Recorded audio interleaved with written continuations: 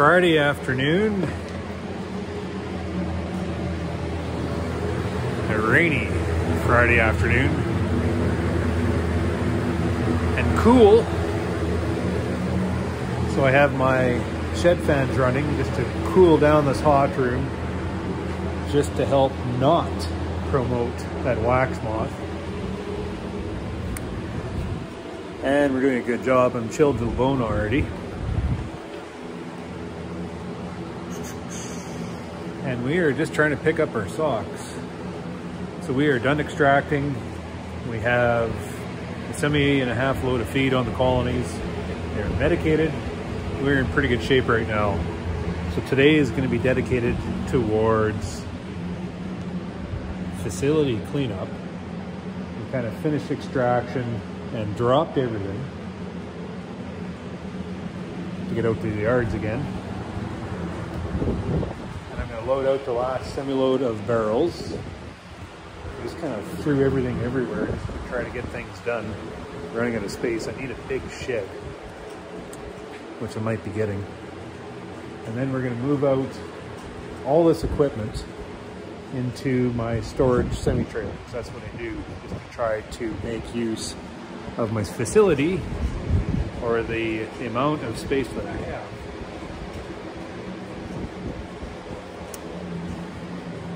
So it feels good to be done. Feels good to get a moment here to catch up.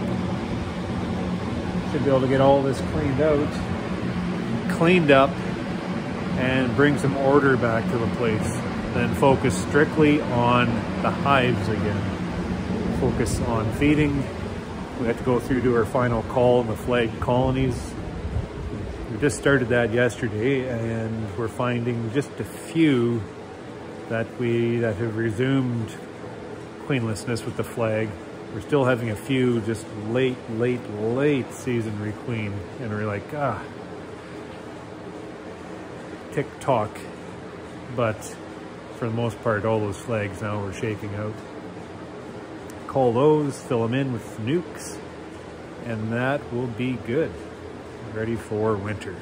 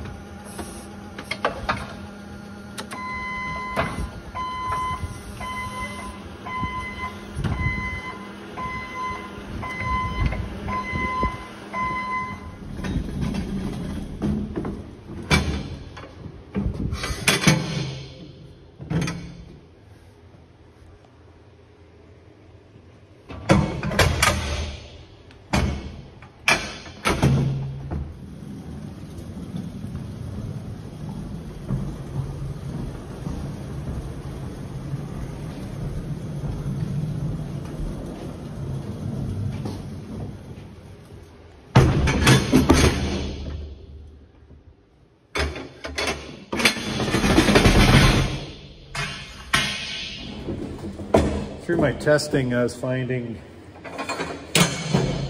mite levels around, on the average, around under that 0.5%. And typically in the fall, I consider 1% as a treatment threshold. I'd verified that with our Manitoba Tech Transfer Program, the KRTP that came out, and yeah, pretty much verified exactly that. I was getting lots of zeros, and the highest samples at the 1.5%. So well under my treatment threshold. And on a typical year, I probably would have left it at that and just followed up with oxalic acid this fall. But I've been a little spooked. These last 2 years have been extremely unusual. And it caught lots of guys off guard, including myself. Still kind of on our heels a little bit. So as I was making my decision on whether or not I was going to treat this fall or not, you have to be very timely on that. And at that point in time is end of August, just heading into September. So I decided to move ahead with treatments with Apivar again to ensure that I've had my bases covered. I was looking down into the brood nests, lots of brood. You know, I'm not sampling many mites, but I'm looking at sheets of brood. And there's a possibility that those mites could have been hiding underneath the cappings. And surprise, you know, what's kind of happened over the last 2 years. So I wasn't willing to take the chance looking at these fantastic looking colonies to allow them to fall downhill on me. So I proceeded investing the money to clean the mites up with them. And then my plan is to follow up late season with a couple oxalic acid rounds just to kind of mop things up. We're looking at $3.50 honey right now. We're looking at the nuke prices selling for well over $500 a nuke this last spring. I cannot afford to have my colonies fall backwards on me right now. So maybe we'll get through this fall, this winter, this upcoming spring, fall back in routine, if there is such a thing as routine, but maybe fall back into my comfort zone and then proceed with managing my treatment thresholds again. So that is my thought process, that's my strategy. Many will comment that that's wrong and maybe overkill, but just those situations, you know, good looking colonies, packed full of brood, $3.50 honey, $500 nukes. I mean, there's no other way I can look at the situation than that.